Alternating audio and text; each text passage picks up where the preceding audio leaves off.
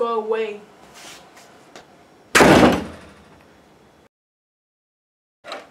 Oh hey, you're still here? Sorry about earlier. I'm acting this way because I lost my one and oldest sister. She meant the world to me.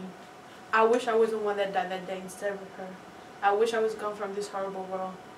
Nobody wants me because I bring sadness all around. I can't think of a happier times but the days I spent with her. Writing songs connected us.